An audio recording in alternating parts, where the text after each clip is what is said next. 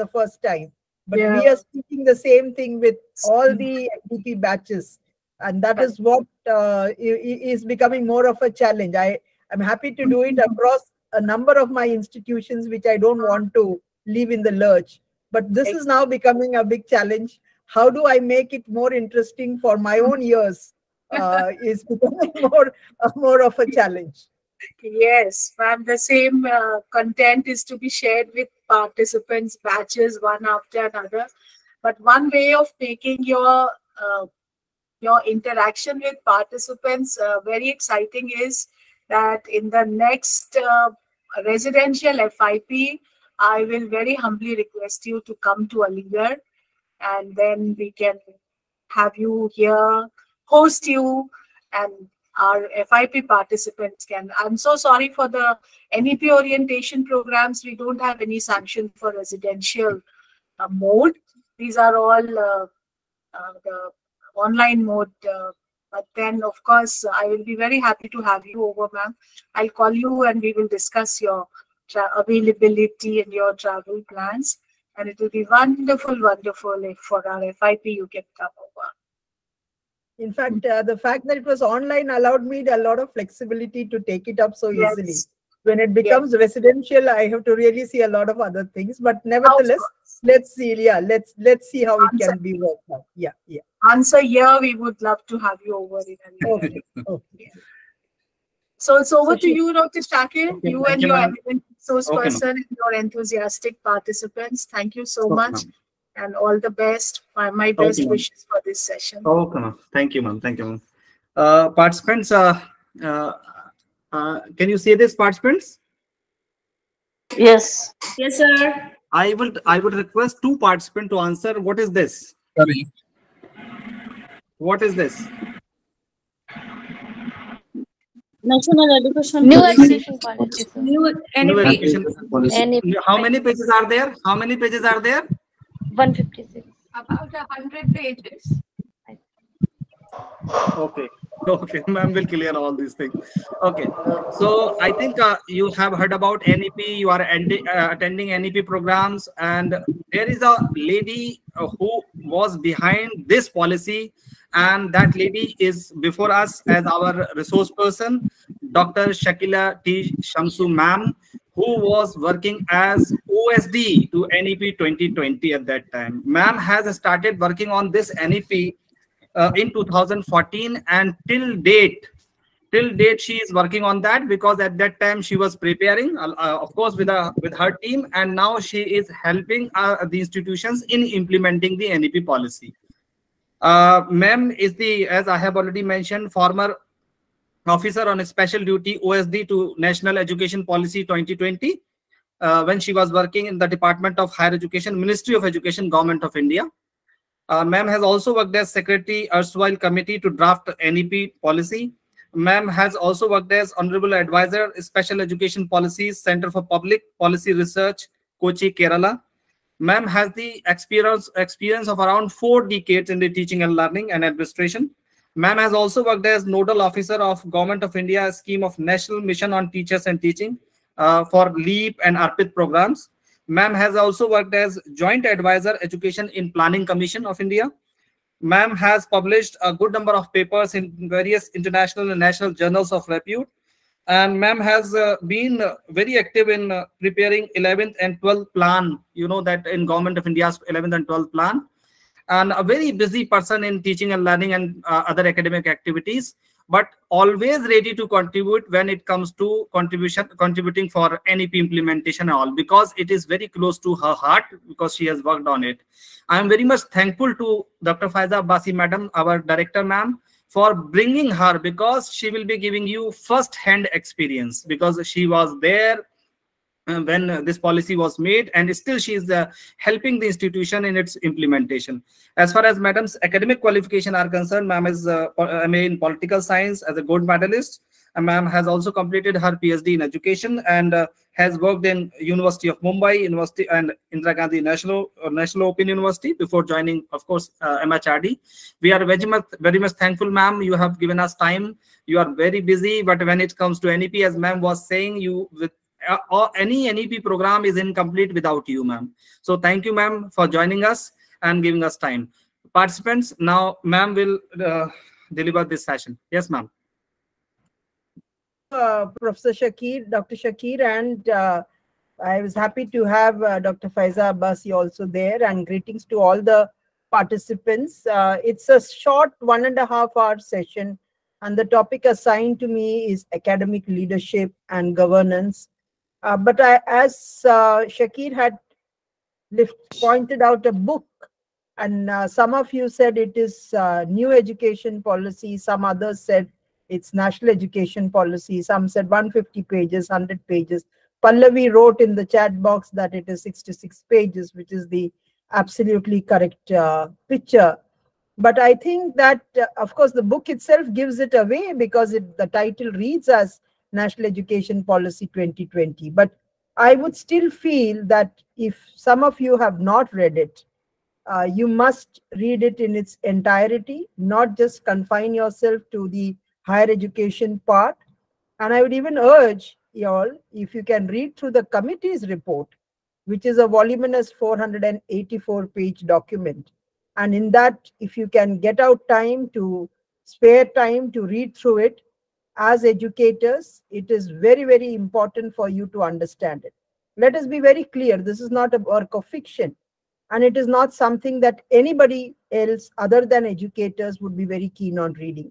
And if we as educators are not reading this document, I think it's a great disservice to ourselves and to the profession to which we have committed ourselves to be as faculty. So let me not try and sort of be very soft on you, that if you have not read it, please read through it. It's 4 years down the line since that document was officially approved by the Union Cabinet on 29th of July 2020. And we are speaking here in 2024. You all are teachers, we all are teachers, and though I have been a part of that policy making exercise, thanks to that opportunity, it is indigent on us that we read through the document.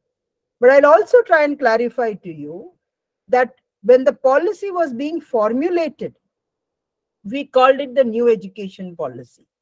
And people tend to use NEP with the acronym in two ways, or the abbreviation in two ways. Some say it is a new education policy and some say it is national education policy. Now that the policy has been approved, wherever you are referring to NEP and 2020, it is the national education policy and not the new education policy. Why we did that as new education policy is there was already an existing policy of 1986 modified in 1992. So in the ministry, when we initiated the exercise of formulating the policy to distinguish it from the previous policy, that exercise of formulation, we called it as formulating the new education policy. There was no year specified in that because we didn't know when that policy would get fructified or finally approved. So it was only called the new education policy. Once the policy became approved, we call it as the National Education Policy, and that is 2020, the year it stands approved. Now, the topic on hand over here, and that this is day 3, and I believe this may not necessarily be your first faculty development program on NEP sensitization. I would be really happy in a couple of minutes, let's just say up to 4:05 or so, or 4:10, if a few of you could give me some thoughts in terms of your own observations, or maybe suggestions, or maybe challenges that you face in implementing the national education policy. I would really ask if Shakir can coordinate that, or even otherwise, if you raise your hand and you can unmute yourself and give me some observations that you have as faculty, because I understand NEP is under implementation. You all are a part of that process, and let us not confine ourselves to academic leadership. You can ask on any aspect or touch upon any aspect of the night. It can be holistic and multidisciplinary education, or it can be the regulation part of it, or it can be part relating to the use of technology or research and innovation or open and distance learning. But I would like to hear a couple of you. Let's keep that time. It's 3:57 now, up to 4:10. If 1 or 2 or 3 of you can share your thoughts, I would be very happy to hear you out.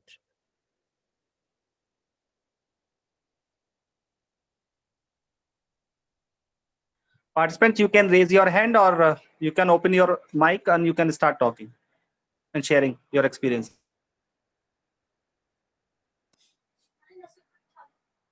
Pallavi ma'am. Good afternoon, sir. Good afternoon, Dr. Shakila. Good afternoon. Would you like to say any observations? Ma'am, I think NEP 2020, first of all, let me give you some background. I'm from Mumbai. I am a faculty at NMIMS. I teach at School of Economics. And I have joined last year only. And since then, every faculty meeting, we update ourselves with NEP 2020 policy. In fact, the new batch, which is coming in 24-25, which we will have in July. So our institute is already, we've already molded to NEP norms and requirements for NAC purpose also, which means now the graduation batch will go for, which will be for 4 years. So we've already updated, and we are in the process of adopting NEP rules and regulations and requirements in whatever way possible. And I think it will give, it's a good document in as much as I have read and understood, because it will give both the faculty and the students the flexibility in acquiring different sorts of knowledge and bringing them together in different domains also. And it is good also because it leaves some room for the students to do some skill development and also internship and work simultaneously with graduation, which is something, which is a flexibility which was not there before NEP 2020. So this is seen as a big change, as much as I know of NEP. And I'm looking forward for your session, ma'am. Thank you. Thank you, Pallavi. That was very positive, and you really touched upon the core aspect that NEP talks about, flexibility and multiple options, which was hitherto not possible under a very rigid and structured system under which we all had undergone education, and which now the students and faculty do get a benefit. And happy to see that you are from my own alma mater, because I'm a product of Mithibai College. So it adds to a certain sense of gratification to hear someone much, much younger to me than when I was a student at that time. Yeah. Anybody else, please?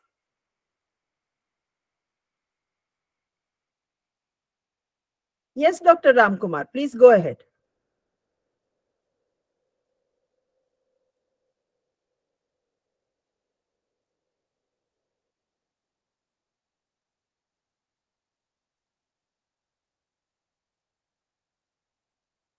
Dr. Ramkumar, you unmute yourself. Please unmute yourself. Yeah. Yes, I unmuted well. Yeah, very good afternoon. Yes. Ma'am NEP के case में जो हम लोग को सबसे best चीज लगी, इनफैक्टली we were working on that, कि जो वोकेशनल कोर्स है, स्किल बेस्ड कोर्स है, और अभी रिसेंट में हम लोगों ने एक और चेंज किए हैं कि वैल्यू एडेड कोर्सेज को थोड़ा सा ज़्यादा एम्फेसिस कर रहे हैं, ताकि जो एक्चुअल एनईपी का गोल है कि हम अपने स्टूडेंट्स को, आने वाली जनरेशन को, with emerging trends of the job opportunities, हम उनको मार्केट वैल्यूज के रेशियो में या एजुकेशनल रेशियो में उनको प्रिपेयर कर सके। इसलिए एनईपी हम लोग को बेस्ट लगी, और इसको हम लोग इम्प्लीमेंट किए through proper channel. Also we were implemented in BOS, then after EC, then after AC, now it's fully functional. But अभी एकेडमिक क्रेडिट बैंक्स का जो इश्यूज अभी उसको रिजॉल्व नहीं कर पाए, डिजिलॉकर में भी थोड़े इश्यूज आ रहे हैं, एनईडी रजिस्ट्रेशन में भी थोड़े इश्यूज है, but by the passing of time I hopefully we will cover it. Yeah, where do you teach, Dr. Ramkumar, and what is your discipline? My name, I am working here as assistant professor in Sri Venkateswara University. It is in Uttar Pradesh, in the west part of Uttar Pradesh. Okay. District name is Gajraula, Amroha. Okay. Yeah. Location is Gajraula. Okay. So you also feel that the benefits of NEP accrues from the fact that we have embedded skills as a part of it, including the value-added courses. And there are operational problems, particularly for academic bank of credit. This is something that will take time. It is only as we go along, we resolve it. Ultimately, it's a it's a platform where you are actually putting in a lot of data that comes in from about nearly 44 crore students. I mean, 4.4 crore students, and about so many institutions, 60,000 institutions that are there. Of course, colleges don't upload that data. It is university. So maybe it's at least about 1,100 institutions that are uploading that data. So ABC will take time, but that should not be a deterrent, because any new such digitization effort does take time to streamline. So happy to see that both the comments so far have been quite positive, because it's a question of, at least my understanding, that faculty are trying to own up the policy to feel invested into trying to implement it. Any other observation, even if it is critical? Yes, Pallavi, please go ahead. That is related to the only online portal like ABC, NAD, and now the Dr. Ram. IPS implementation method is used. I got your point. Let Dr. Pallavi speak. Yes, thank you, ma'am. Yes, no, I have heard from some faculties across other campuses also that some criticism coming from NEP for NEP 2020, which I also feel that a lot of criticism comes from the lack of knowledge and understanding of the document itself.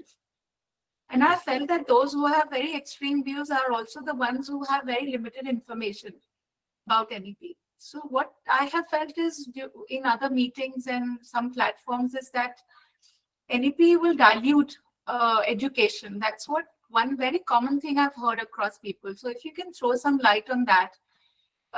This is one of the biggest criticism I'm coming across, is it will dilute education, because I think they are saying it because of the fact that it will provide a lot of flexibility and options for the students. It is considered as diluting. So I'm not very sure on that point. Ma'am, you're the expert. If you can perhaps help us understand that point better, because I think it will take some time, a couple of years, and this policy was much needed. Any reform in the education is very much required for the Indian society, I feel. Yeah, Pallavi, where do you teach and what do you teach, please? So I'm at the NMIMS. This is just across Mithibai College, the building. Yeah, it's the same management. Yeah. So I'm at the Sarla Anil Modi School of Economics. I teach advanced micro mathematical methods for economics, and in this semester I will also teach Indian economy. Okay. So I'm teaching MSc and BSc final year students. Okay. Okay. So to put the so three of you have given your thoughts, and you're right to have raised a point of concern that happens to come out very common among the so-called I would say opponents of the NEP, which is duly acceptable. Yeah, Shobita, did you want to ask something? Did you unmute to ask something, Shobita? Shobita? Yes, ma'am. You are good unmuted. Afternoon, ma'am, and good afternoon to everyone. Myself, yes, ma'am, myself. Yeah, please, please. Yes, yes, ma'am. Actually, I want to share my opinions regarding NEP 2020, ma'am. Myself, Subita Togbipi, speaking from BHB College, Assam. Ma'am, actually, what the thing is that NEP 2020 is very good, and which is also going to be more benefit for the students. But right now the place where I'm standing, it is a rural area, rural college, and belong from rural area, ma'am. But here many students are very interested to opt for the skill course, but the main thing is that there is a shortage of teachers, and then still now we are not able to give the skill course to the students. So ma'am, I just want to know that what will be the solution in the future for those students who wanted to take the skill course.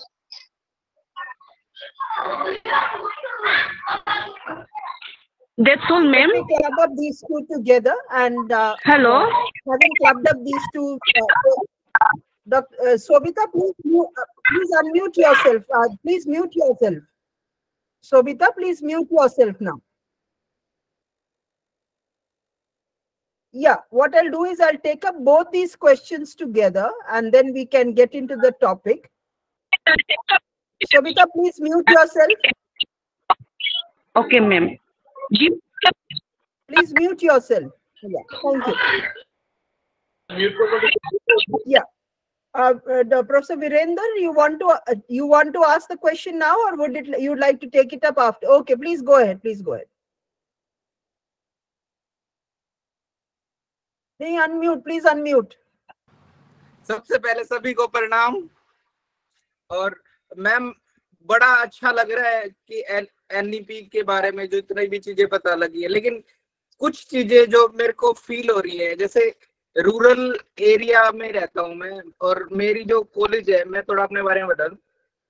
मेरा नाम वीरेंद्र है sir ma'am, और मैं assistant professor हूँ geography का, और geography पढ़ाता हूँ, और वुमेन कॉलेज में हूँ, government college for women Gohana. Gohana एक छोटा सा टाउन है, छोटा सा, और आसपास के जितने रूरल 95% लड़कियां रूरल बैकग्राउंड से आती है हमारे पास। तो जो जैसे स्किल इन्हांसमेंट के कुछ सब्जेक्ट्स ऐड हुए हैं, तो उसके लिए प्रॉपर इक्विपमेंट और proper setup, proper infrastructure develop कराना बड़ा जरूरी लग रहा है मेरे को, क्योंकि गांव की बच्चियां कहाँ किस इंडस्ट्री में जाके वोकेशनल करेंगी, है ना, उनके साथ बड़ी चीजें हैं, बड़ी प्रॉब्लम है। तो एक जो गवर्नमेंट इंस्टीट्यूट है उनका इंफ्रास्ट्रक्चर, वहाँ ट्रेनिंग का सेटअप, वो मेरे को लगता है उसके बिना तो नहीं हो पाएगा। वो एक बड़ा मेरे को लगता है वो बड़ी समस्या आपको लग रही है। आप बिल्कुल सही कह रहे हैं। लेट अस ट्राई, हम कोशिश करेंगे कि भी जो समस्या है उसकी कुछ हल निकाल सकते हैं या नहीं। आपने प्रश्न पूछा, 3 प्रश्नों का मैं जवाब देना चाहती हूँ। एक तो जो पल्लवी ने कहा कि जनरली एक perception, there is a perception that NEP has diluted education, and 2 questions related to skills, the one in Assam and the one that Virender has raised, relate to how we can ensure that we offer or actually implement skill enhancement courses in the best effective manner possible. Now, coming to the larger question that Pallavi was asking in terms of whether NEP has diluted education, it arises to a very great extent from the bias that we have, because we are all products of a very structured education system, which was singular discipline and which talked about disciplinary depth. Whereas when we talk about giving options, you are combining that a student of physics will, if they're doing the core discipline of physics, will take up a interdisciplinary or a multidisciplinary area, which can range from language to a social science subject, or maybe a pharmacy subject or an agriculture. We've thrown it open so much, and we start thinking that that flexibility, when you make it available, results in dilution. So it's a perception that has come about, and perception plays a very important part in how we look at it. So the perception that we believe that we who did it with specialization, like you say, I'm teaching economics, or I'm teaching geography, or I'm teaching languages, this is the perception that I am an expert in that discipline in which I have done my PhD or I have done my master's, and therefore I have become an expert in that. That is because in the 20th century, we are all faculty here who had our major part of the education in the 20th century. When I say 20th century, it sounds as if it's a whole, long set of years before. It is, but at the same time, knowledge at that time was perceived as being insular by nature. Insularity of knowledge, in the sense that one discipline excludes other disciplines. That was seen as exclusion of other disciplines. Hindi में अगर आप बताएंगे तो इसका understanding ये है कि अगर आप फिजिक्स या इकोनॉमिक्स या ज्योग्राफी पढ़ रहे हो तो वो डिसिप्लिन अपने आप में सीमित थी और बाकी डिसिप्लिन से कोई कनेक्शन नहीं थी। Whereas 21st century, जब आप एक टर्मिनोलॉजी आप सुन रहे हैं कि कोई भी राष्ट्र में आप सुनेंगे कि वो नॉलेज इकोनॉमी बनना चाहते हैं या नॉलेज सोसाइटी बनना चाहते हैं, वो नॉलेज इकोनॉमी और नॉलेज सोसाइटी का कहना ये होता है कि नॉलेज डिसिप्लिन इंसुलर नहीं है, वो अपने आप में सीमित नहीं है, वो इंटरकनेक्टेड है बाकी डिसिप्लिनों के साथ में. That is the idea of integrating disciplines. When you integrate disciplines, there is a need to have multidisciplinarity. There is a need for students not just to understand economics, but also understand maybe physics, or also understand logistics, or also understand music, or also understand design thinking. There needs a variety of exposure. जो हमारे time में हम graduates थे, हम सभी यहाँ पे जो मौजूद है, हम आई शेप्ड ग्रेजुएट है. जो इंग्लिश शब्द में जो अल्फाबेट आई है, we are all I shaped graduates. Whereas आज के दिन में we require graduates who R T shaped. जब आप अल्फाबेट टी देखते हो तो ऊपर की तरफ एक बार है और नीचे की तरफ से भी एक बार है. नीचे वाली बार जो हम लोग सब है वो डेप्थ है, और ऊपर वाली बार जो है that is the breadth. Multiple disciplines, multiple skill sets, multiple competencies. तो आज के दिन में ये जो एक वहम हुआ है कि एनईपी से डाइल्यूशन हो गई है, कम्स फ्रॉम द फैक्ट कि आप बहुत सारे विषयों पे बच्चों को एक्सपोजर दे रहे हैं. इससे वो जैक ऑफ ऑल ट्रेड्स बन जाएंगे और वो एक विषय में एक्सपर्ट नहीं रहेंगे. ये गलत फहमी हो गई है, क्योंकि 3 ड्राइवर्स ऑफ चेंज हुआ है 21st सेंचुरी में. एक की नॉलेज मल्टी डायमेंशनल है, दूसरी की लर्निंग मल्टी डायमेंशनल है. 4 कंपोनेंट्स होते हैं लर्निंग में: learning to know, learning to do, learning to live together, and learning to be. And all these 4 are amalgamated. They are not mutually exclusive. They are all to be done together. And third driver is the disruptive technologies: artificial intelligence, robotics, machine learning, challenging the kind of jobs. ये तीनों changes के वजह से ये almost imperative है, mandatory है कि हम flexibility लेके आए. अगर हम फ्लेक्सिबिलिटी नहीं लेके आए और हमारे छात्रों में और हमारे स्टूडेंट्स में हम सिर्फ एक ही विषय में उन्हें स्पेशलाइज्ड करेंगे, तो ये रिस्क रहेगी कि वो ज्यादातर अनएम्प्लॉयड रहेंगे, या अगर वो एम्प्लॉयड भी रहेंगे या 2-3 साल में वो टेक्नोलॉजी चेंज हो जाएंगी, नॉलेज डिसिप्लिन का एम्फोसिस चेंज हो जाएंगी, and then they don't have that disciplinary exposure, as a consequence of which they become unemployed और unemployable. To avoid that, NEP brought about the flexibility because it believed that the flexibility allows for each student to have multiple pathways and exposure to multiple disciplines, multiple skill sets. So their knowledge, skills, capacities, and competencies are multiple by nature. Therefore, this perception, it is a perception because something that we did not do and which our students have to be taught with is a change in the mindset, which is the most difficult thing to actually accept. अगर आपने Alvin Toffler की book पढ़ी है, future shock, he defines an illiterate of the 21st century as not one who cannot read or write. That is the traditional definition of an illiterate, the one who cannot read or write. But he defines an illiterate of the 21st century as one who cannot learn, unlearn, and relearn.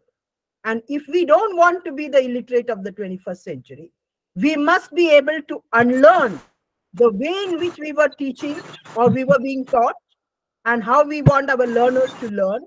We need to relearn new things so that we are able to provide a relevant higher education to our students. So this is one of the reasons why largely a sizable part of the opponents to NEP come about. Of course, needless to say, there are other reasons why NEP gets opposed. That is when people do not differentiate policy with politics. Pranav Bora, आपका mic mute कीजिए आप. Okay, thank you. So you, Pranav Prasad Bora, आपका mic mute रखिए. Pranav, please keep yourself muted. I have removed him. Okay. No, don't remove him. You just mute him. It's maybe a technical issue also. Doesn't matter, but any case, ensure that he doesn't unmute needlessly. So the idea, and there are other reasons why NEP gets opposed when you do not understand, like Pallavi rightly perceived, when they have not understood the policy in its right perspective, and you also unnecessarily mix up politics with policy, which is to be completely different. Because as faculty, we may have many political leanings, but we do not mix that with the policy at all, and it has to be understood in a very dispassionate and objective manner to understand that this reform is necessary to empower our students with the right kind of knowledge, skills, capabilities, and competencies so that they become productive individuals. That is what education is all about. And as faculty, we are the catalyst for that change. Now, though विषय के ऊपर जो Virender or Shobita had put up their questions on skill enhancement, when colleges and universities are located in rural areas, there is definitely a challenge in implementing, one, whether a college has all the infrastructure or not. And therefore, if infrastructure is not there, where government funding is very limited, that becomes a real challenge. But for skill courses, we really are not looking at one size fits all. जो असम में skill based courses होंगे वो बहुत अलग होगा राजस्थान से या मध्य प्रदेश से या महाराष्ट्र से या केरल से या तेलंगाना से. हर एक जगह का स्किल एनहांसमेंट कोर्सेज अलग अलग एरियाज में लेके आ सकते हैं. फॉर एग्जांपल, अगर रूरल एरिया में है तो हो सकता है कि वहां पे cold chain management, block chain management, logistics management, इसकी कोई जरूरत नहीं. बट आसाम जैसा जगह पे इट इज पॉसिबल कि hospitality sector, tourism sector, hotel, hospital management and hotel industry, यहाँ पे हम फोकस कर सकते हैं. एग्री बिजनेस, फ्लोरिकल्चर, इस एरिया में हम फोकस लेके आ सकते हैं. और भी अगर रूरल एरियाज में जाएंगे तो एग्री बिजनेस, किस तरह से एक पर्टिकुलर क्रॉप की cultivation from production to marketisation, किस तरह से वो वैल्यू चेन लेके आ जाएंगे. इसमें आपका जो एक मानसिक एक्सेप्टेंस है कि ये इंडस्ट्री में जाके उन्हें काम करना है, उसकी जरूरत नहीं, क्योंकि इंडिया में सभी जगह पे हमें एग्रीकल्चरल लोग मिलेंगे, फार्मर्स रहेंगे, फार्मर कोऑपरेटिव्स रहेंगे, डेयरी सोसाइटीज रहती है. इन सभी जगहों में स्टूडेंट्स जाके वहां पे उनका इंटर्नशिप और उनका हैंड्स ऑन ट्रेनिंग कर सकते हैं. और हमने ये भी बताया है कि जो स्किल एनहांसमेंट कोर्सेज सिखाएंगे वो आप और हम जैसे regular UGC approved faculty necessarily नहीं होना है. वो फैकल्टी हो सकते हैं कि जो इंडस्ट्री से या जो भी वो स्किल बेस्ड इंडस्ट्री में अवेलेबल है उनको एक्सपर्टीज के हिसाब से, कॉन्ट्रैक्ट के हिसाब से एडहॉक नेचर में उन्हें एंगेज करें.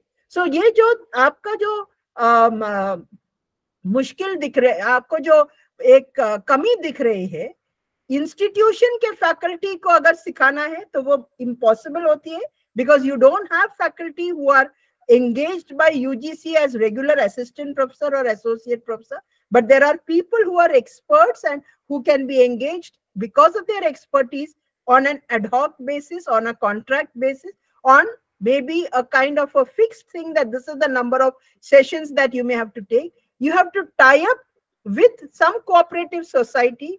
If it is in an urban area, it can be an industry, but you have to tie up with some other body which is taking care of that skill-based course or that skill, whatever skill that we are talking about. Retail management है तो marketing sector में, या digital marketing है तो एक corporate, or if it is publishing related to that, तो this sector में है.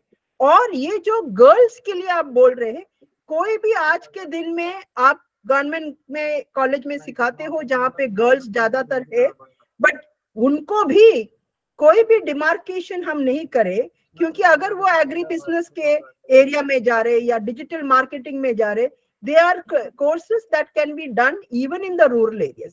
बस ओनली डिफरेंस ये होगा कि हम इंग्लिश में बात कर रहे होंगे और वहां पे कोई रीजनल लैंग्वेज में बात कर रहे होंगे, लेकिन the basis of that course would remain मोर और लेस द सेम. सो जो स्किल एनहांसमेंट के कोर्सेज के लिए आपकी जो समस्याएं है, इसको हल करने के लिए आप एक मैपिंग करना पड़ेगा कि आपके एरिया में कौन सा स्किल एनहांसमेंट कोर्सेज आइडियल है.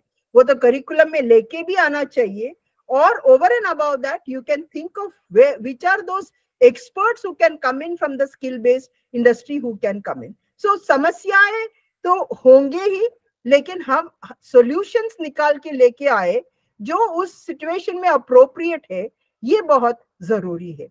So I'm happy that a few of you have raised some very generic and broad-based questions on the national education policy.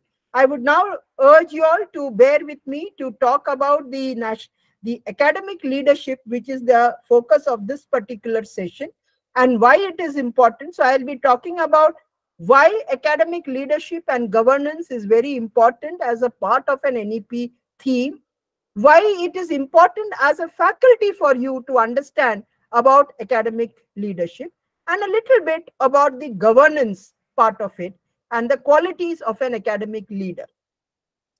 Indian higher education system is extremely vast, and the scale of Indian higher education is so vast that we may qualify to become one of the world's largest higher education systems. In terms of numbers, as per the All India Survey for Higher Education, the latest one that is released, we have about 1,062 universities. We have some 47,000 affiliated colleges, and we have something around 13,000 standalone institutions which are in teacher education, management education, pharmacy, law, and so on. We have about 4.4 crore students, and we are looking at about 16 lakh faculty in higher education. Massive numbers. Now, the challenge of Indian higher education is that the very scale of higher education makes a higher education institution a very complex organization. Why it is complex? Because they are not of the same category. We have centrally funded institutions like your IITs and NITs and ISERs, IIMs, the entire central universities that are there. These are all your centrally funded institutions. They are governed by the acts of the parliament and statutes that have been brought out. Then you have the large number of state governed institutions. As a subject, you know that it is education falls under the concurrent list, and state governments also set up their own institutions, and a bulk of the institutions, and many of you, while AMU is a centrally funded institution, Bombay University or Pune University, all these would be under the state system. And these universities all have affiliating colleges, and some colleges within that are autonomous, some are not autonomous, and therefore they are not having degree granting powers. Then they have the private universities. You have private self-financing universities also, other than deemed universities. Then AMU and others being non-affiliating, they are basically unitary university. So each character of an HEI is different. And because each character is different in terms of geographical jurisdiction, in terms of the funding source, in terms of their jurisdiction, in terms of their governance, all of it stands out unique.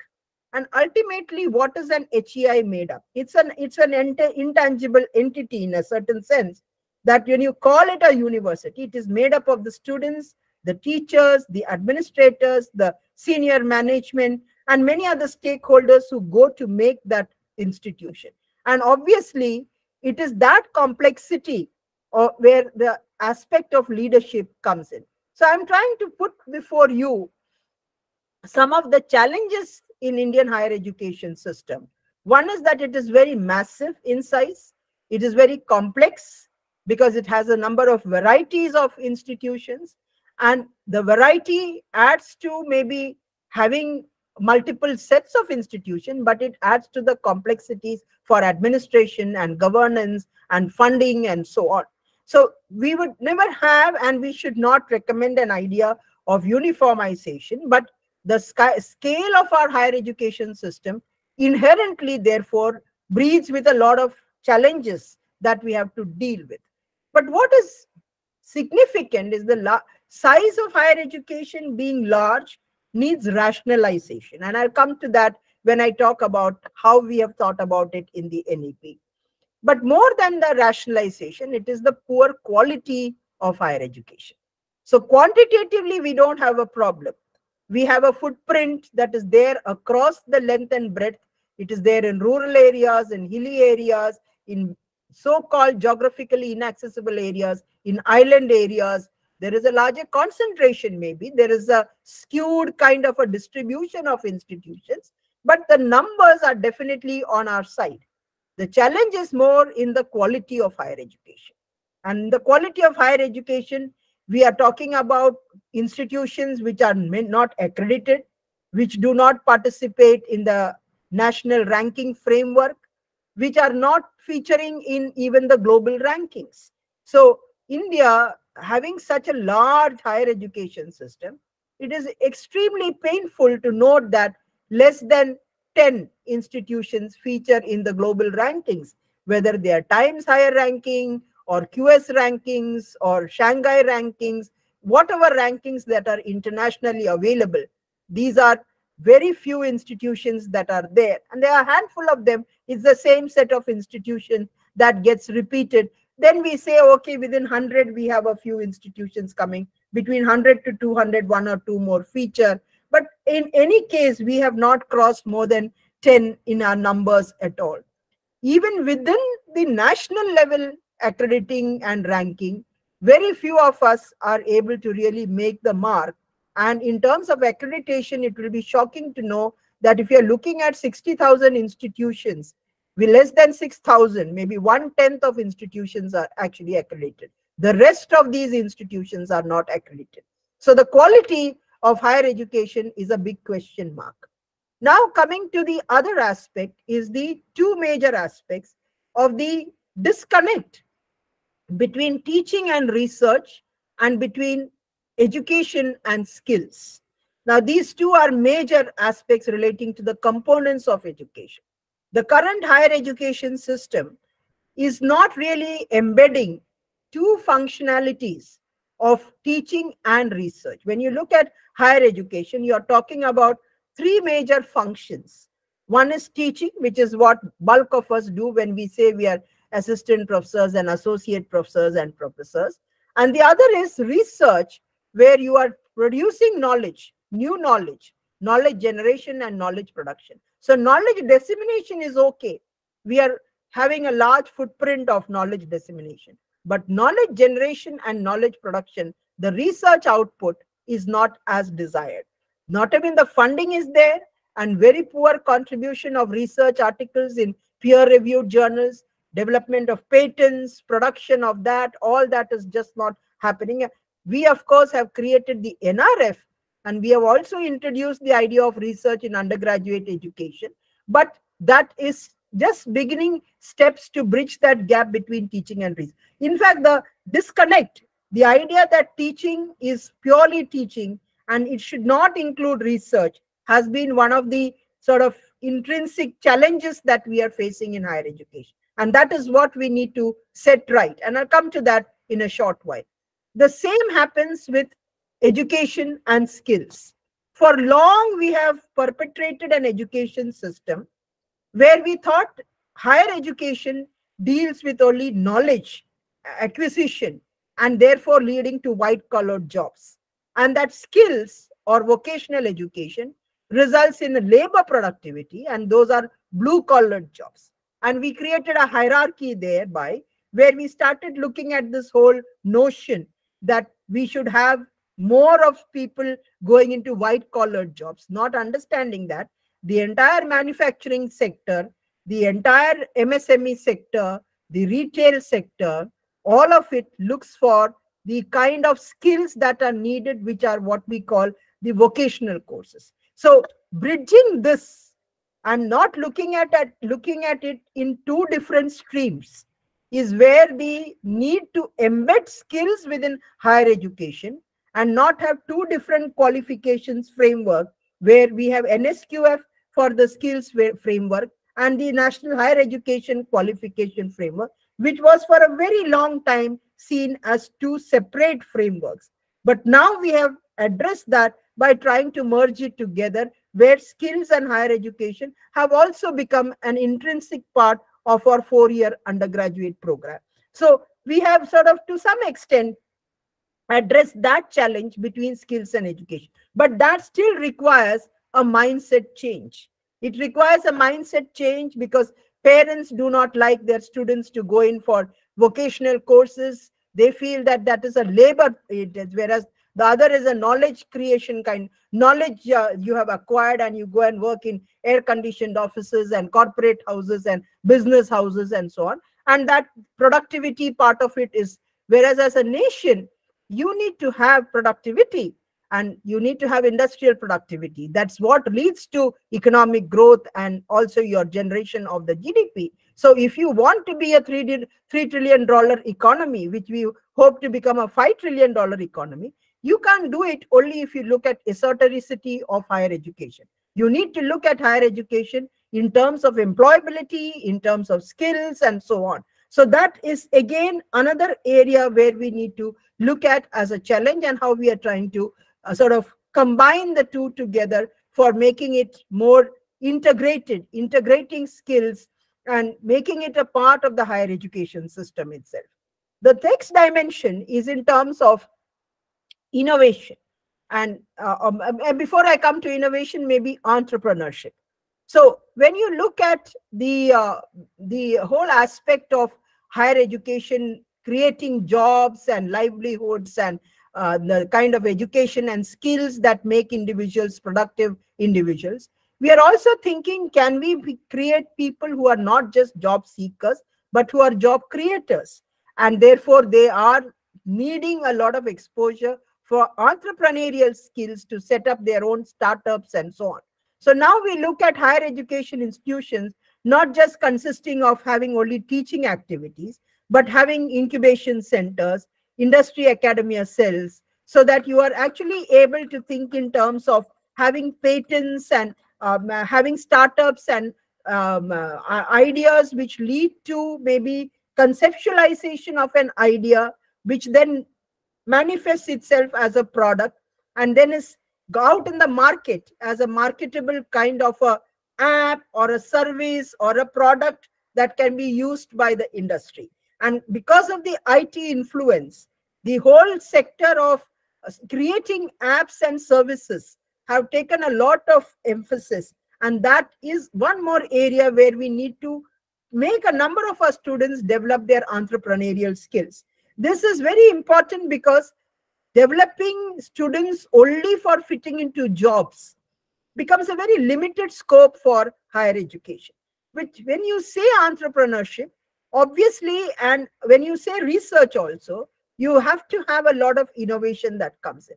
So you need to break out of the mold and come into accepting new ways in which you have knowledge dissemination and knowledge creation, and comes in through a very integrated ecosystem where you find it largely there in IITs and so on.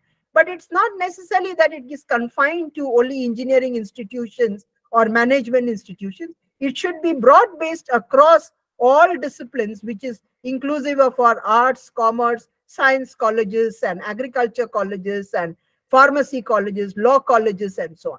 Of course, the thrust for each of them may be different. So each of these, actually, in terms of entrepreneurial education, having more innovation, creating more industry academia cells, having this idea of the innovation clubs, innovation clusters being created, these all are some of the remedies that we are looking at, or some of the interventions that we can think of to make higher education more directed towards maybe productivity and so on. Now, on the social side, India is a country which is so diverse in terms of its social fabric, with a lot of categories of people who are considered as disadvantaged groups by virtue of gender, by virtue of their caste, by virtue of their community, by virtue of their location, what we wrote in the NEP as the socially and economically disadvantaged groups. So these social and economic disparities has resulted in poor educational participation. And so when you say, for example, that the GER, the national level GER for higher education is 28.4, that is a GER for the entire country as a whole. But what is the GER of the SCs or the STs or girls and women or minorities or the OBCs or children with disabilities or children living in tribal areas or in geographically inaccessible areas and so on? There is a lot of disparities in the educational participation among these groups. And it is imperative as a part of a sustainable society that we try and bridge these disparities. And that is why the NEP has made interventions through strategies called of having special education zones, the idea of gender inclusion funds, the idea that we should have more scholarships, that we can offer higher education in regional languages, that we provide access devices for children with disabilities. These are all a part of interventions to reduce the social and economic disparities resulting in poor educational participation of children from these social groups or poor groups, economically poor groups, urban poor groups in higher education. It is a challenge even in school education, but we look at other interventions for school education and we look at more advanced interventions for higher education. Because while school education might have at least children go under the RT Act up to the age of 14, but it is where they drop out largely is after their class 10 and their class 12. So you have dropouts happening at class 8, class 10, class 12, and they don't come in obviously into higher education. So you mentioned ensuring that transition rate in school education and those who are coming into higher education, ensuring that they are able to come through, called for us to make for a very flexible undergraduate program as we have envisaged in that 3-year, 4-year with an exit option and the ability to rejoin as a part of the idea of lifelong education. The next dimension of challenge that comes in is in terms of not collaborating with other institutions. So today in the 21st century, individual collaboration and institutional collaboration is the need of the hour.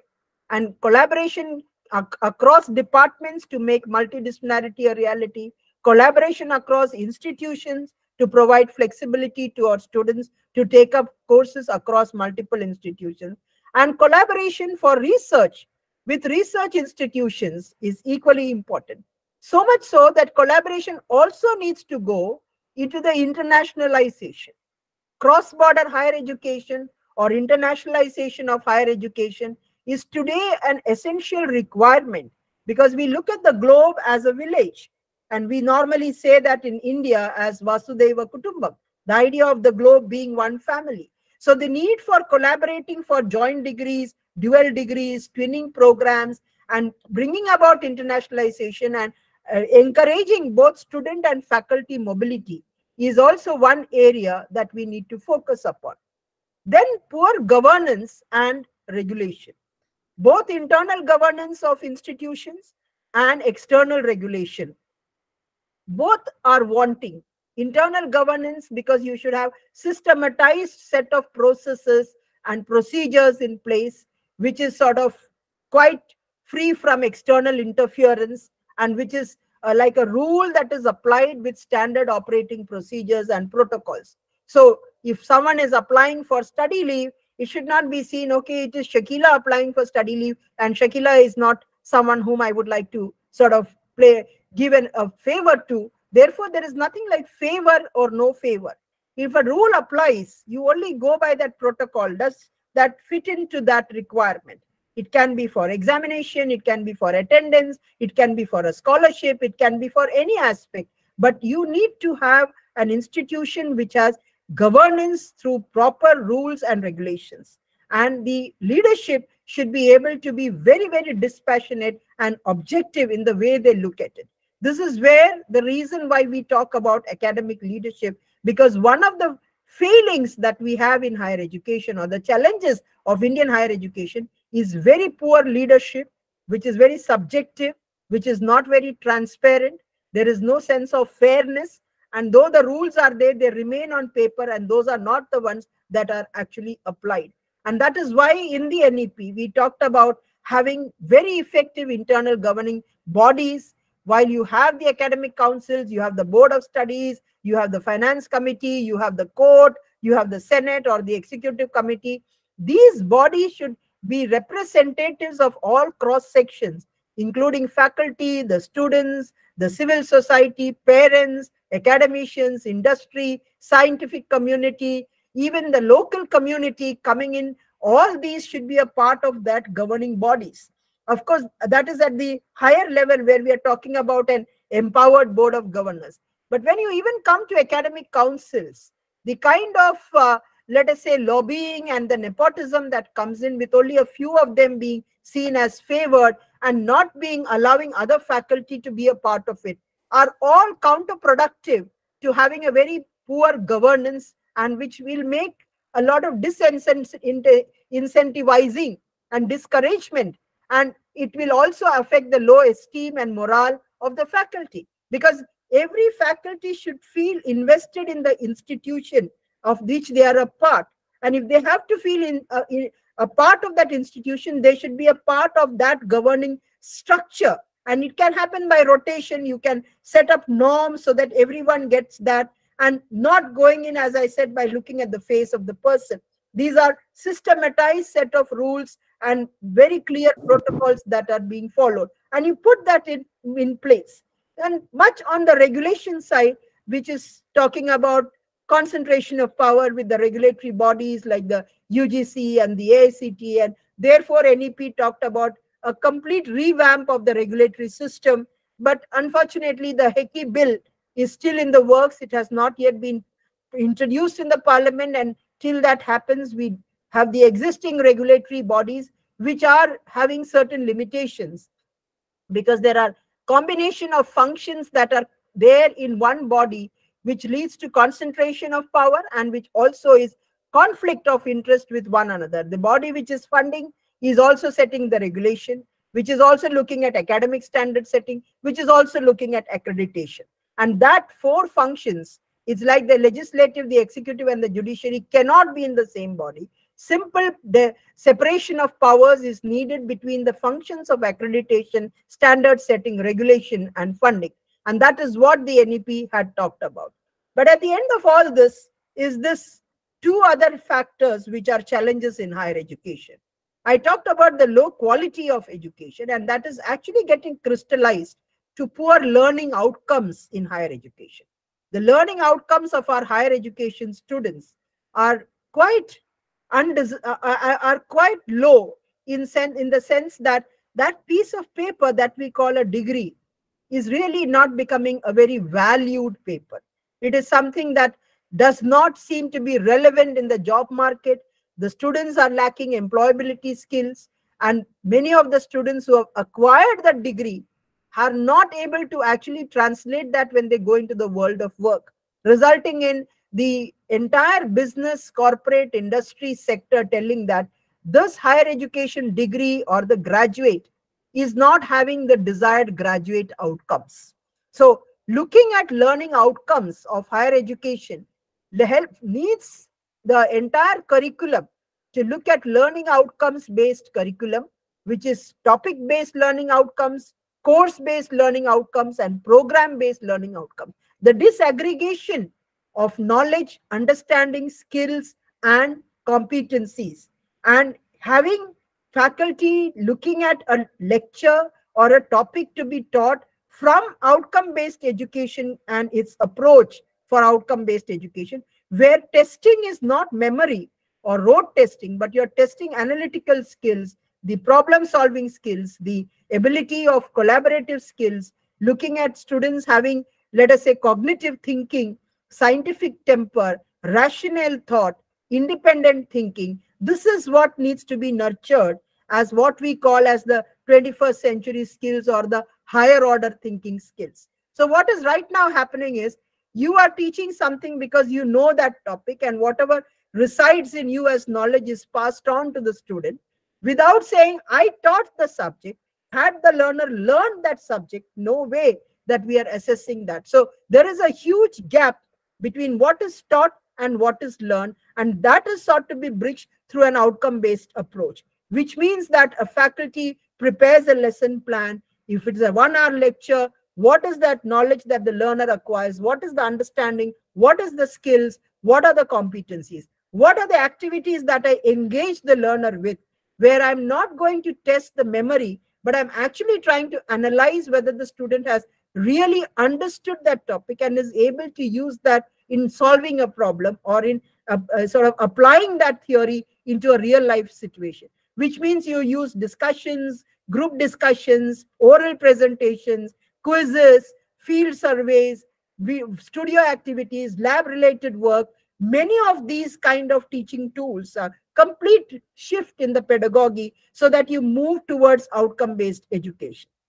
And the person who is hanged or crucified by the entire administration and the government is none other than the teacher. And I know that as a teacher who happened to be in the government, the first thing that they would say is we have very poor quality faculty and the teachers are here only to get their salary and not to teach. And I know how I've tried to defend the cause of teachers, mentioning that the quality of faculty, the criticality of it is very important, but faculty also need to be enabled in terms of being provided a lot of enablers, good working conditions, good service conditions, possibilities for promotion and career growth, capacity building, and continuous professional development.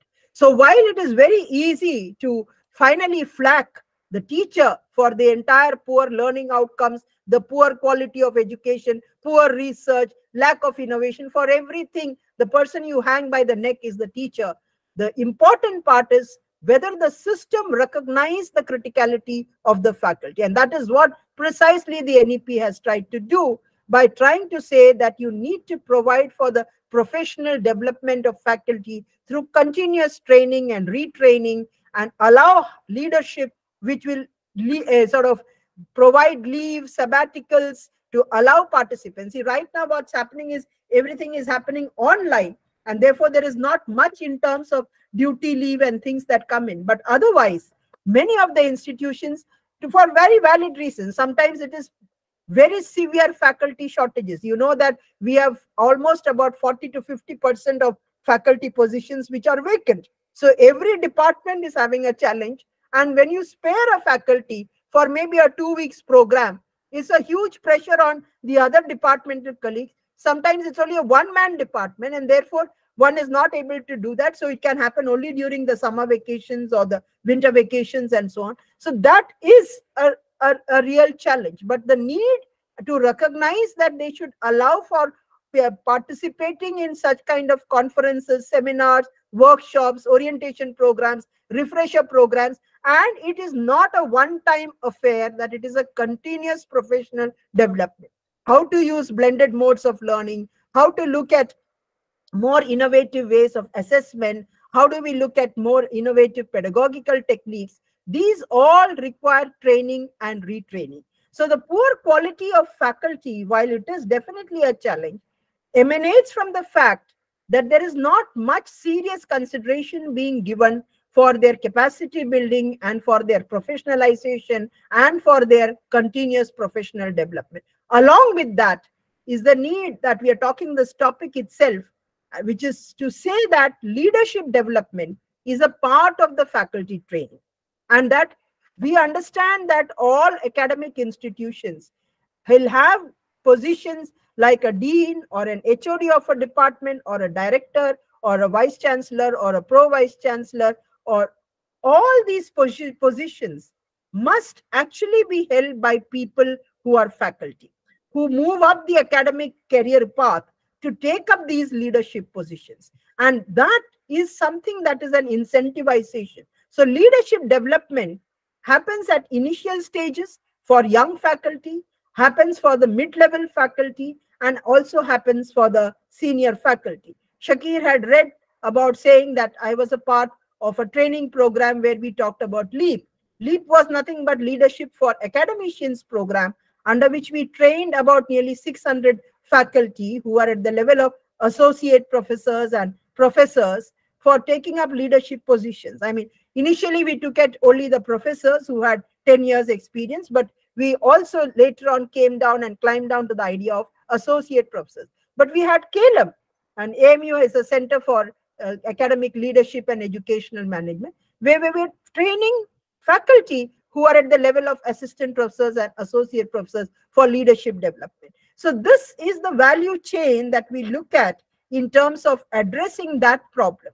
But there is one more small issue on which I'll touch, as the need for using or integrating technology for our educational institutions.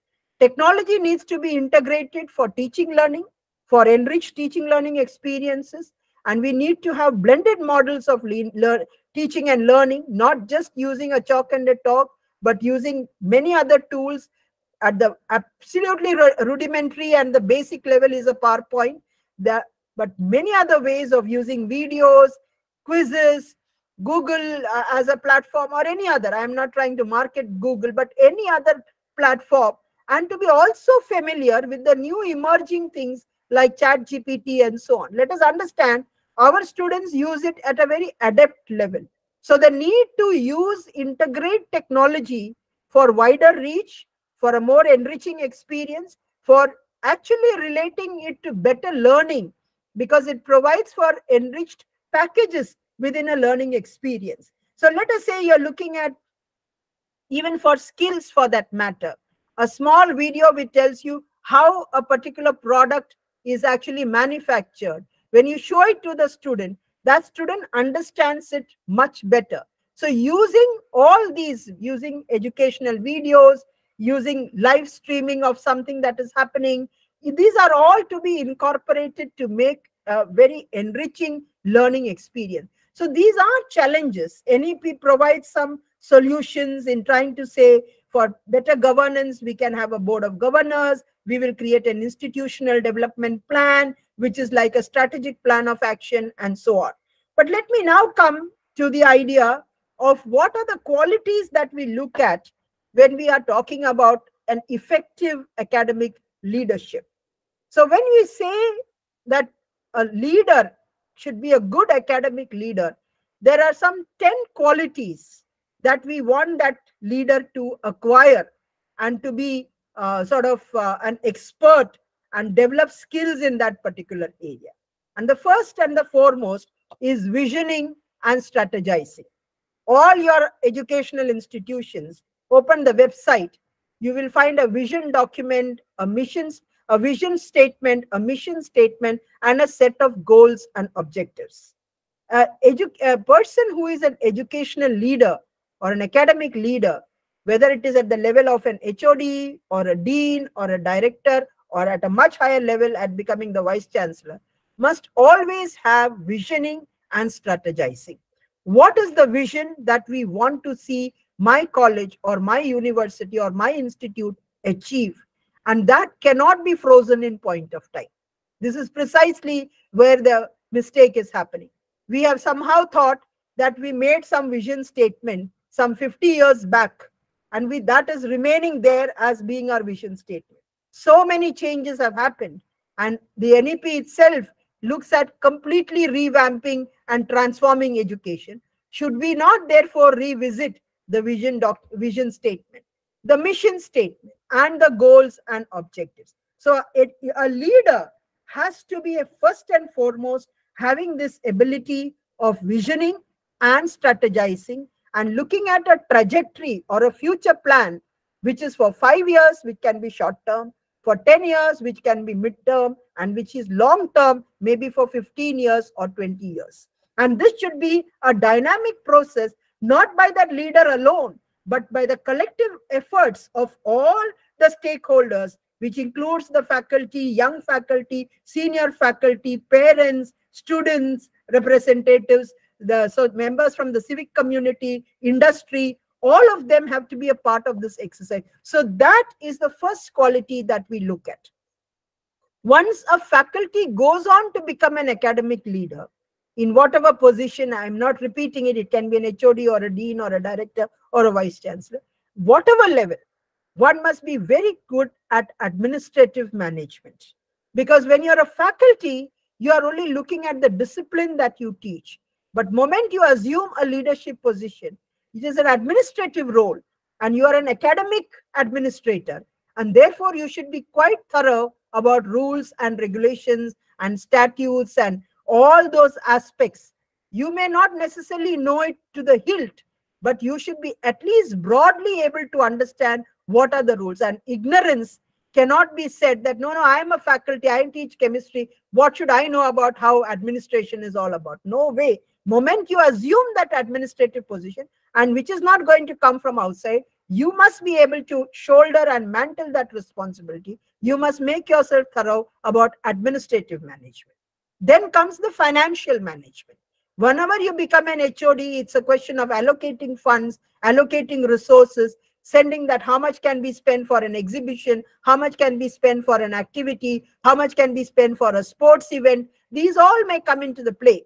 And also in terms of the resources, lab resources, library books, the ICT resources, for that funding that is required. So you must be thorough in terms of financial management. Obviously, the higher you go at the level of being the director of an institute or a vice chancellor, there will be much larger macro level pictures for which, of course, there's a finance committee. But you can't remain ignorant and say that that is not my business at all, and that's not something I try to get myself empowered about. One has to learn and empower themselves by knowing about financial management.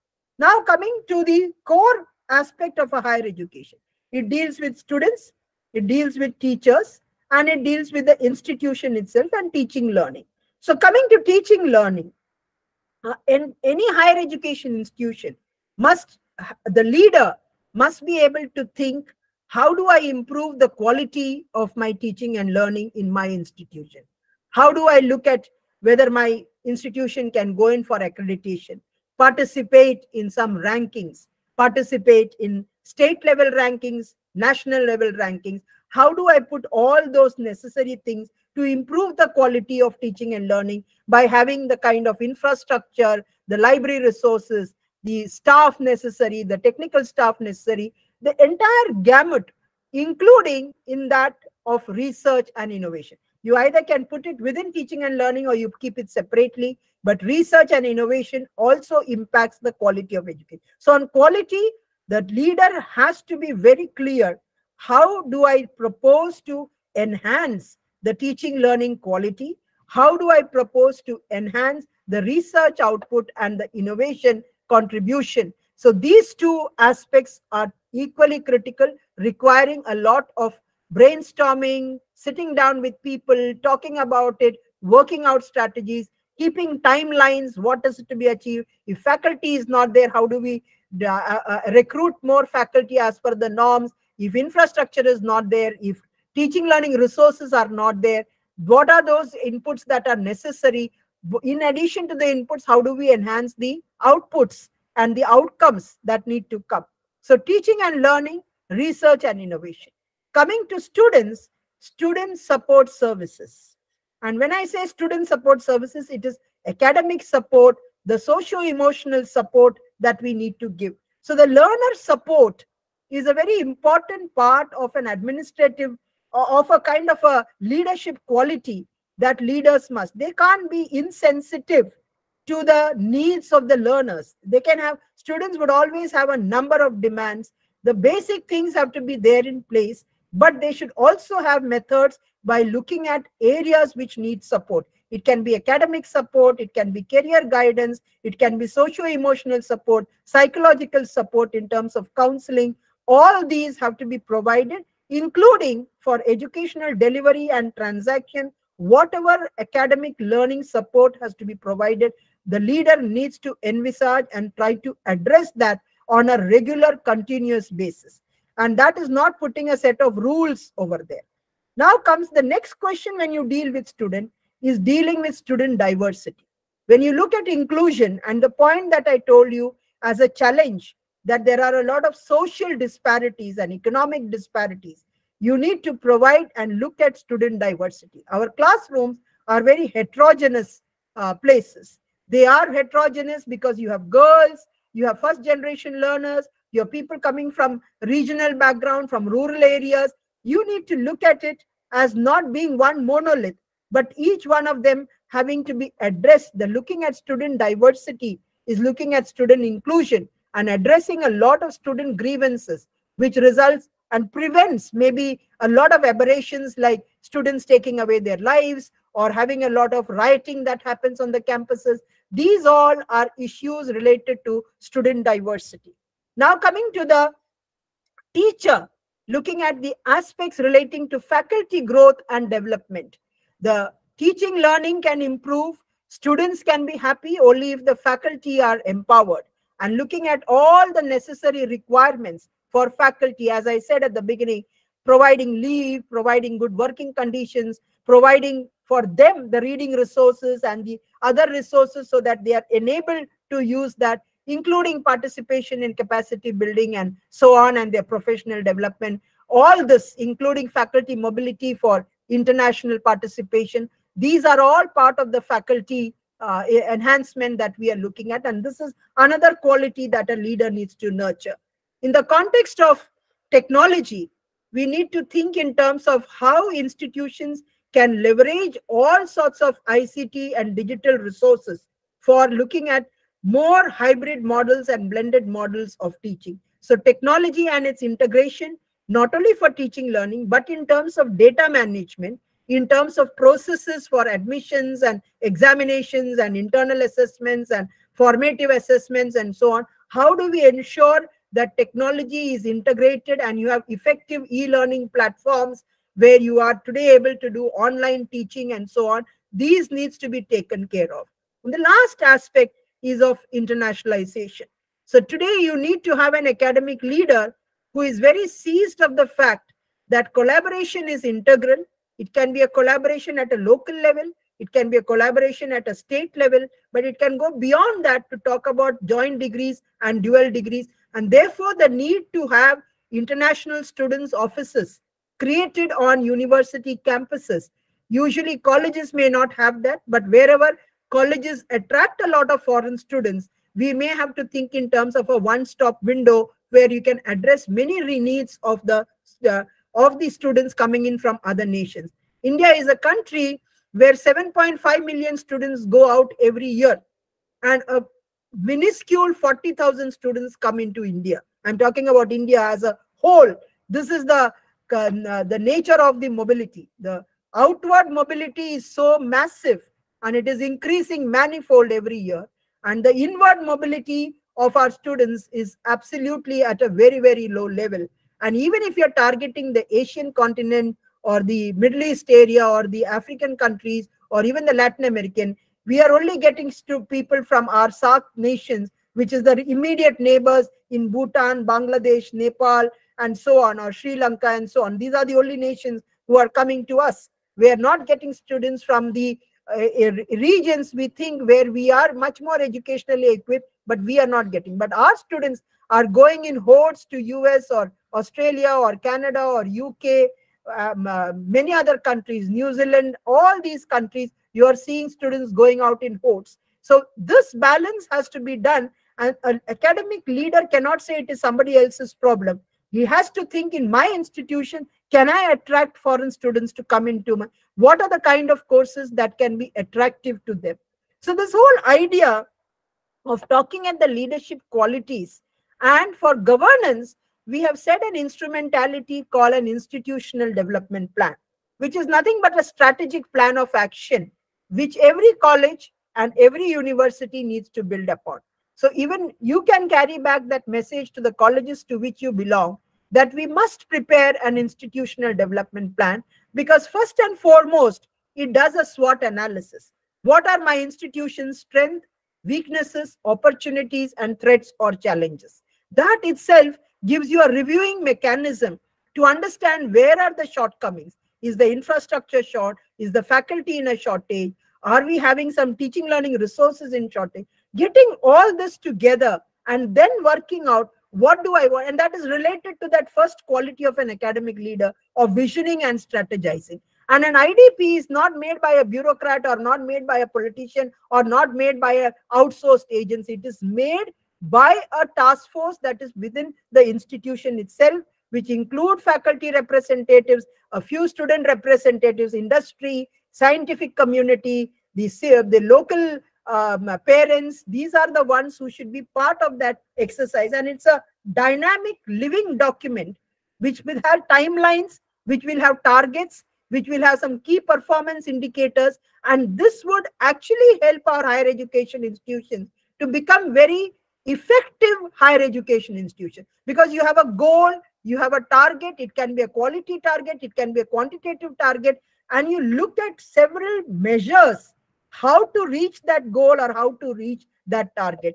So as faculty, you need not think and say, I'm only an assistant professor, what have I got to do with that? Please read through the UGC guidelines.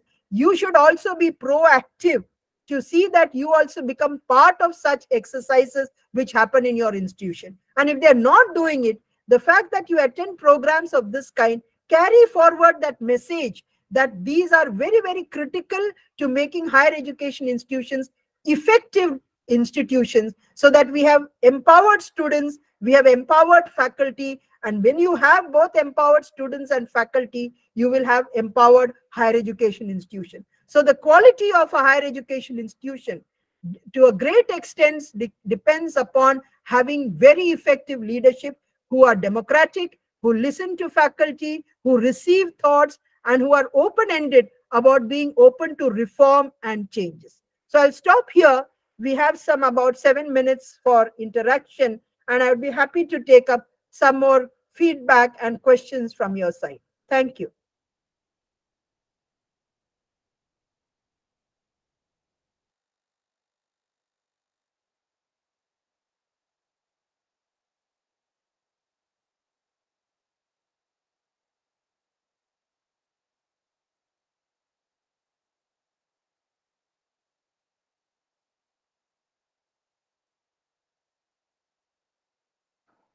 Participants, if you have any observation, any question, you can raise your hand.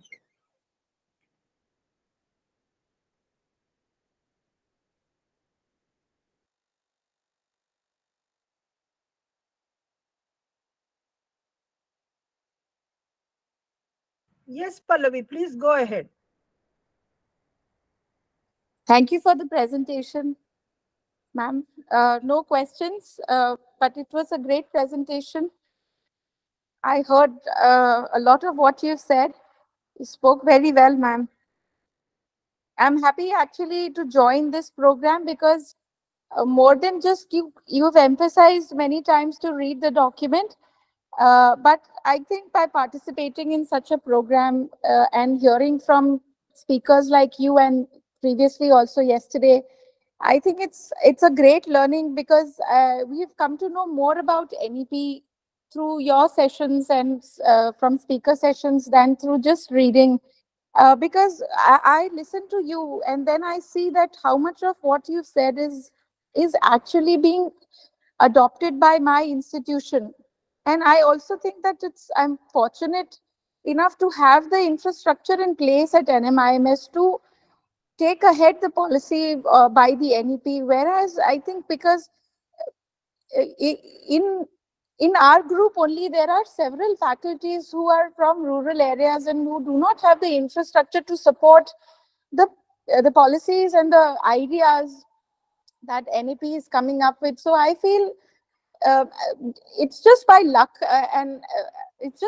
and by chance, and I'm fortunate to be part of an institution where I see everything which you spoke and which is mentioned in the NEP document being actually followed and implemented by our institution. So we've done so many things: vision, student feedback, appraisal, so many aspects of what you spoke about, NEP skill development. In fact,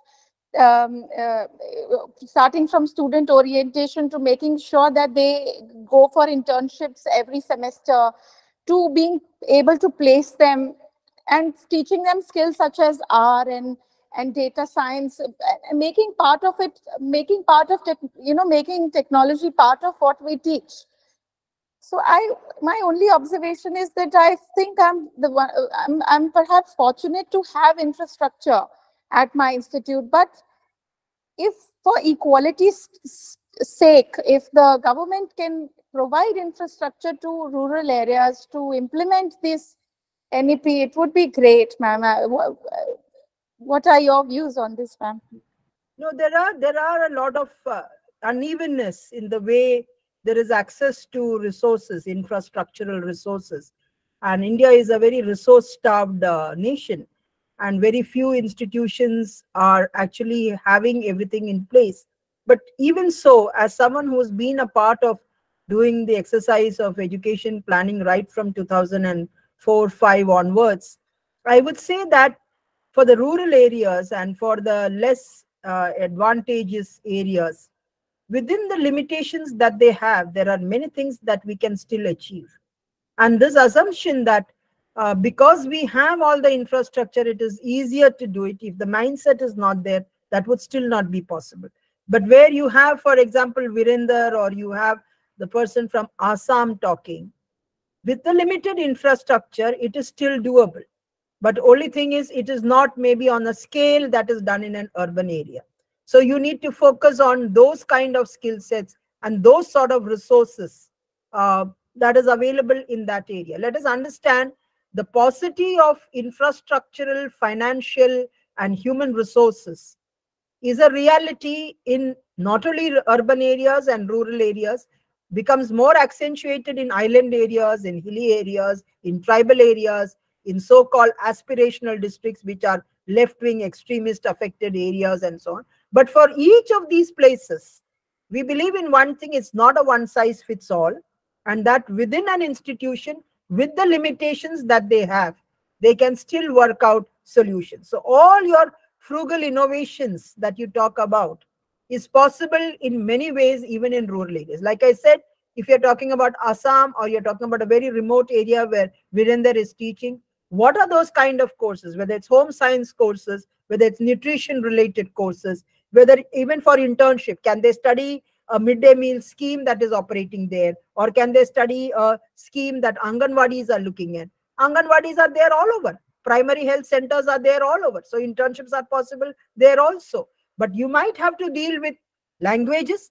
We have said higher education can be offered in regional languages. So let them do it in regional languages and provide ability enhancement courses for communicative English. So the fact that we are in urban settings definitely is an advantage, but those who are in rural areas need not feel disillusioned, because you can always find very localized solutions to deal with such. Obviously, the challenge becomes more, but it is not that they are not available and that solutions cannot be found out.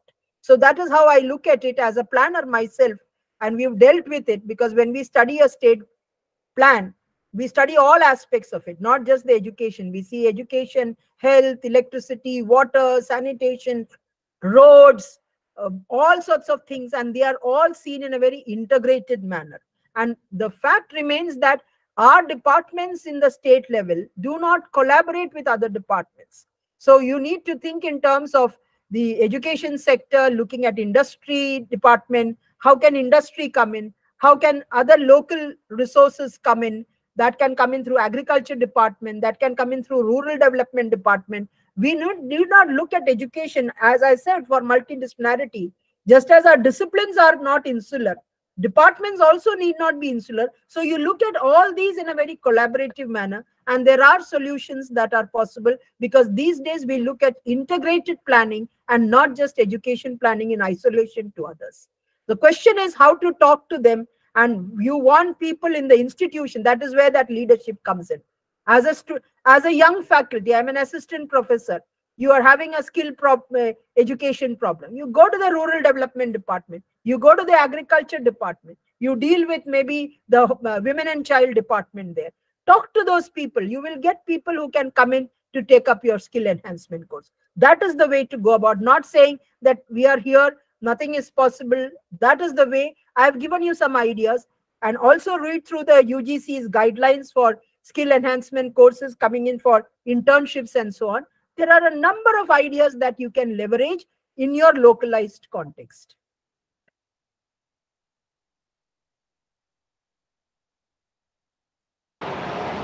Any other participant? Pallavi Gupta, you have raised your hand, but yes, I just want to add to. I want to thank ma'am for the good session. Just one more doubt I have is that initially, if you can throw some light on this doubt I have, is that initially in the first few years, of implementation of NEP, don't you think that, like I said before, the institutions which have the ability to provide infrastructure, because also, see, honestly, I tell you, an institution like ours charges a lot of fee from the students. So we are able to support, create an infrastructure for them. We have a world-class library. We have all facilities. We have AC running 24/7, and we charge a lot of money from the students. And then on that basis, when we are able to provide these facilities, ma'am, to the students, the reputation of our institution increases, because we are the ones which are able to implement NEP. But don't you think with this NEP 2020, because of the fact that we, for example, if some institutions are already leveraged, don't you think they will have additional advantage, and this will create gaps between those institutions which did not have that leverage and as compared to those which had the advantage? Because the ones which had advantage will implement NEP faster, they'll increase the accreditation, they'll get A rankings, and those who are falling short will fall short more. So the gap, do you think in the first few years of NEP, the gap will sort of increase between the ones which are privileged and between the ones which are not privileged? This was just one last question, ma'am, I have. Affordability of higher education is a major concern.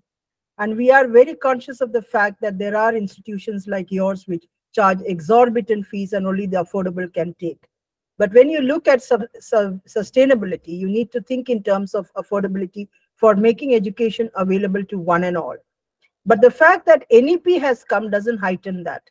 It is only that whether it was NEP or not, despite NEP or not, affordability and high fee structures of some of the institutions was always there. But that does not mean we cannot ask the private sector to invest into that. That is something that if it is coming forthcoming. High fees is that if you look at IIMs now. No, Pallavi, we don't have time for a detailed discussion. There's another session due at 5:30. Let me just respond to your question.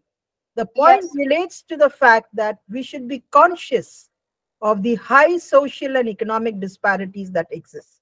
And I do not believe that a student who comes out of an AC classroom performs much better than a person who is coming out from a rural background who does not have a bench to sit. There is no evidence which tells us that. It's only that the living standards or the conditions for learning, those are not the conditions for learning. And to be very, very frank, there is absolutely no evidence to tell us that the so-called high-ranking institutions with very high fees, the learning outcomes of all the students. You might come into the rankings, you might have the accreditation. But that's beside the point. The point is that all institutions have to find ways and means by where there is effective learning happening. And the index for that measurement is not whether there is all the infrastructure. There are, as I said, limited infrastructure. And despite the NEP, NEP is not a tool or a reason for widening that gap. That gap exists, whether NEP was there or not there itself.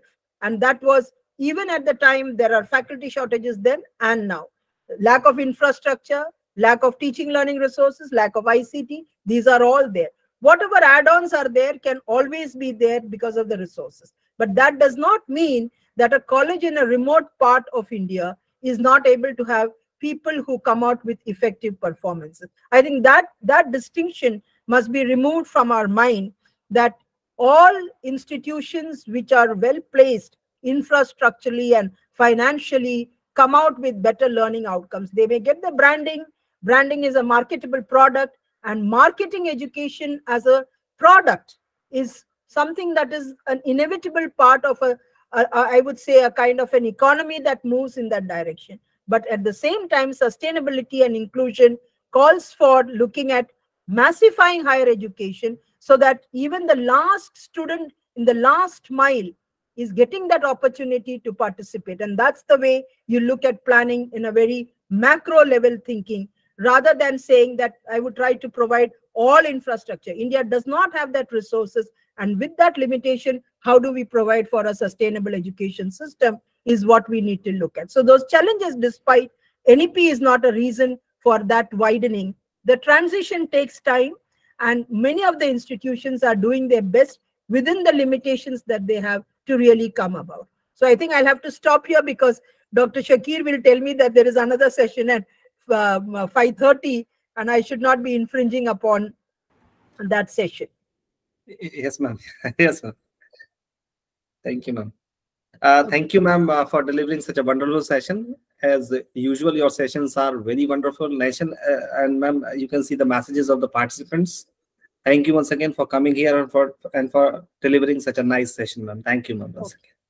Thank you very much to all of you, and wish you all the very best. Thank you, And ma'am. always Thank you so remain much. proactive, and always never feel bogged down by the challenges that you face. There are always solutions to everything. You need to live and work around the problems. Problems never go away. They are a part and parcel of our life, personal and professional. So therefore, just live around that and not run away from it. All the very best.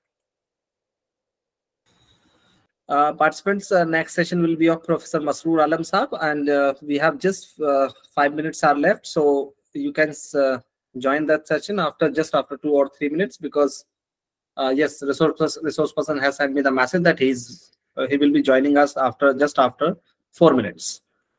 Okay, participants, I'm ending this session. Please join by the next new link.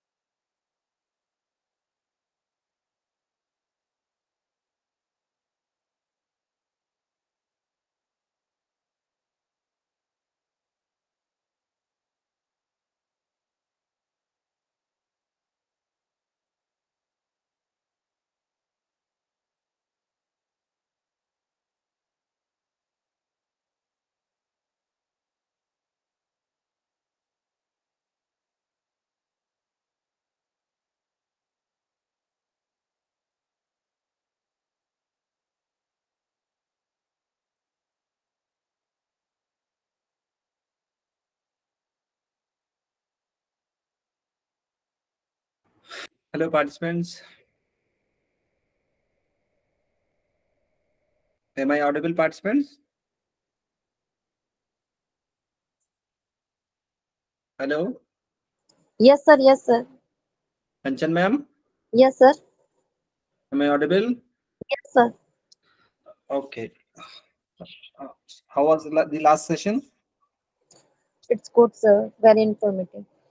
Madam came directly from the NEP background. She was the OSD of NEP.